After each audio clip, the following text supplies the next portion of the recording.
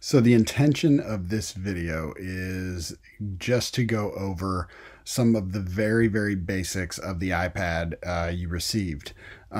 Just so you have an idea of kind of what you can do with it. This is by no means going to go into any kind of content specific. How do I use this iPad in my classroom? This is more just what do you have in your hands now? So from the basics, obviously this is your device. You hopefully by now you've figured out this case with this keyboard. All you have to do is pull, it comes apart. It's just a magnet. The nice part about this keyboard is you don't need to charge this. You don't need to pair it with Bluetooth. All you have to do is put them together and the keyboard will work. So that's one nice thing. This case is very sturdy. Bought them for that reason. In terms of this is called a Logitech crayon that you received. This you do need to charge. Actually, the nice part is it uses the exact same charger that came with your iPad, and this will charge very quickly.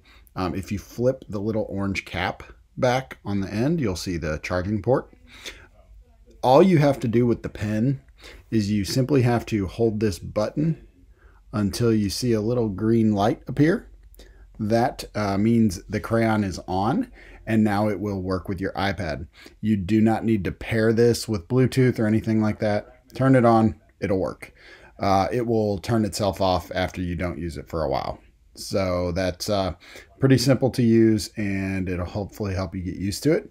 I'm going to go ahead and switch over to an iPad screen so you guys I can walk you through just a couple settings you may want to know about while you are using these devices.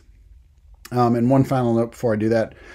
The main reason we wanted to give these to you now, I know you don't have the TVs or anything else that go with them, but I really wanted you to have an opportunity this summer to just play. Just go play with the iPad, get some apps, get a feel for it, figure out how this works, and just so you have some kind of a comfort level going into next year. And then obviously next year we'll have some more formal trainings on how to do content specific items. Over to the iPad. So just a couple things in regards to how the iPad functions. Again, this will not be any kind of comprehensive video over all features and tips and tricks, but just a couple things to get you all started before we actually have any official trainings on how to use these devices. One of the key things I want you to notice is somewhere on your device you should have an app called Manager. I'm highlighting it now. This is a key app for you to learn about, and the reason is I'm going to go ahead and open it. The very first thing I want to point out is this first screen that will appear right here. It says insert your activation information, and this does appear like it very much looks like you need to sign into the iPad. You don't. That's actually for us in tech, that activation information. So don't worry anything about that. What you do want to look at though is right here, this self-service button. If you click on self-service, this is where you can find apps for your device.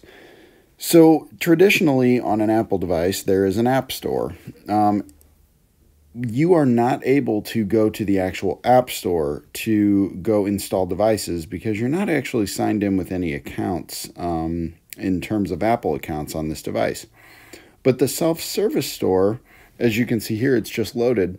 These are apps that Sam, Amanda, and myself have curated based on your suggestions that are available for you to download. So I'm going to grab one for example here.